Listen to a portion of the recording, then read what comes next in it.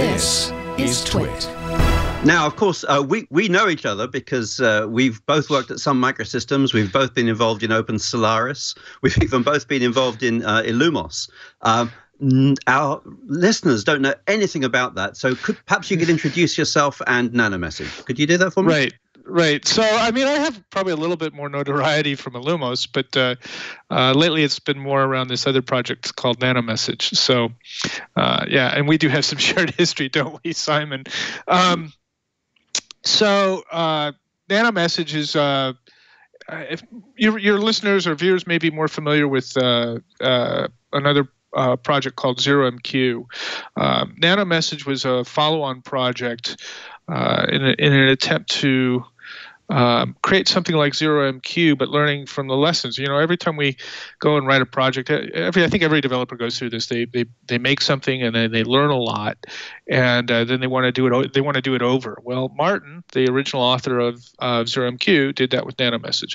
And what nanomessage is for lack of a better term, it's a messaging substrate that helps create a lot of simple patterns that come up over and over and over again in solving messaging problems and distributed computing problems.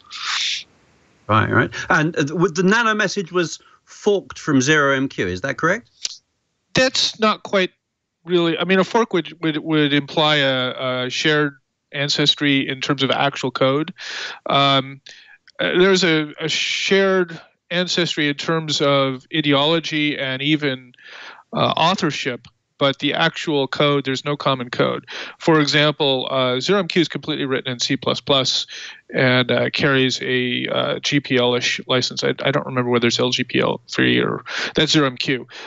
Nanomessage was written in C with a completely different set of internals and a more liberal license. Right.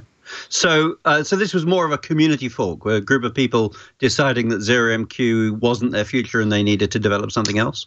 Well, I think what Martin wanted to do was he wanted to be able to use something like ZeroMQ in some different scenarios where the combination, and I know this is how I was drawn to nanomessage, was I had experience with ZeroMQ and I wanted to be able to use something like that in contexts where C++ was not appropriate, or contexts where actually the licensing was challenging. Particularly, even mixing with other open source licenses, there's a stickly surface of compatibility around GPL, and never mind, proprietary projects. And I had a startup where I was working on some proprietary code, and I needed something like this. And nanomessage really appealed to me.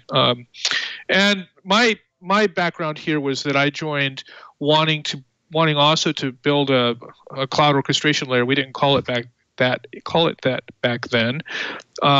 But I was also wanted to do it on Illumos, and I wanted to use Go. And at the time, Go wasn't the CGO support wasn't available on Illumos, so I needed a pure Go implementation. So I wound up writing an alternate implementation of the same protocols that are a nanomessage called Mangoes, and that's how I got started in the whole thing.